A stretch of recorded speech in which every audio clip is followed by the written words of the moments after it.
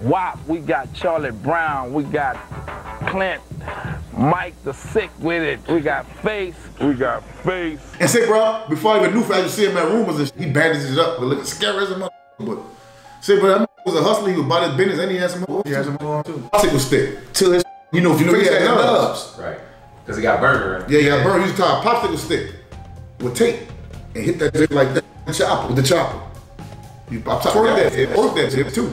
And that's how he was doing it. I really think he could do it without that, but he just did that one day too. Yeah. Face was a gangster, bro. I've seen Face in situations where he stood up.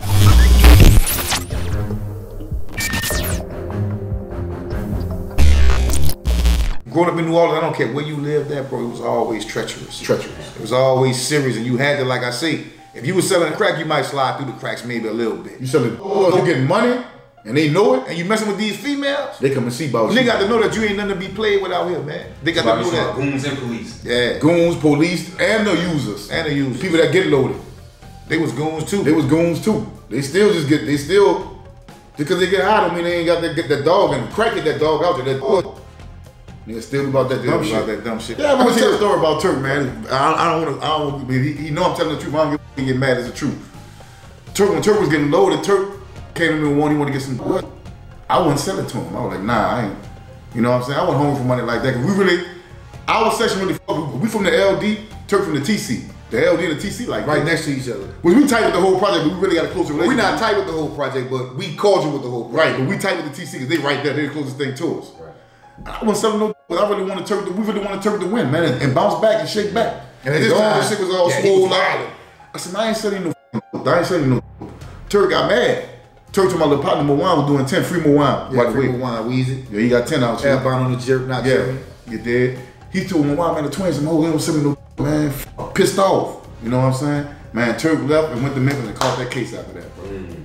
So he said that story basically to say when Turk was sitting down in jail, he probably thought if anybody gave a fuck about me, them niggas probably was niggas who really gave a fuck about what I was trying to do. We didn't want to see him get loaded, but we wanted to see Turk win. We like, man, Turk is the hero for one of us. He one of us. Turk would be in the hallway rapping with us. Even when he was with the hot boys, rapping on the mailbox and free. He did with that type of nigga. Turk was a street nigga, man. Chill out. You don't want to see gorillas with bananas, looking with tattoos, gold teeth and bandanas. We real cool cats, but don't misunderstand us. Any level nigga take it till we up to the challenge. Somebody got to tell a story. These dudes stayed in 11-1-2. Mike and Mooney, they was brothers.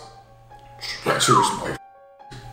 Treacherous. They had to kill them dudes in the same day. They couldn't let them dudes live. They got killed in the same day. They got killed in the same day. They didn't have no picks and chooses over who they robbed, who they jacked, who they killed. It was gangsters.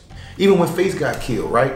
They say nigga call Face out, the broad set Face up. When Face come out, nigga killed the broad and Face. You know what I'm saying? Like it's really grimy in New Orleans, dog. You know, they were laying on top of each other in front of the fucking club. In front of the club.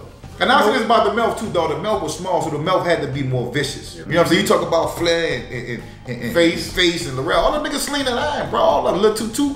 All of them. They got it like Derrick Jones. Yeah, Derrick Jones, Tiger. Oh, man. Yeah. Dion. Yeah. Say, bro. But the Cali had a reputation of being straight up headbusters. That's their culture and their legacy. Magnolia's a mixture of everything. The Thomas, I ain't gonna lie, and this is my opinion, the Thomas known for that money. You got a whole bunch of headbusters back there too. I ain't front on their headbusting, but that's what they was known for. Magnolia, you want to be fly killers. You want to be fly niggas. Yeah. You know what I'm saying? You want to be fly and get this money. When you say that St. Thomas was definitely getting money, why would you say that? Because man, St. Thomas had this, say bro, like if you was, I'm gonna be real with you. It was closest to the real, maybe? That maybe, but it's just, man, they had some real heavy hitters in the St. Thomas, man. You know what I'm saying? Money.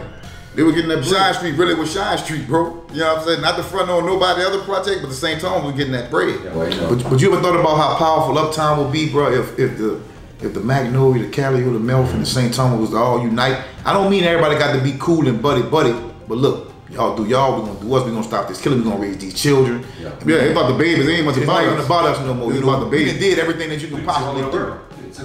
You know how much of money come through the whole project, bro? How much of capital come through there where you can build in your own community? The shit that I know now, if I'd have knew then, our investment would have been a lot better. Yeah.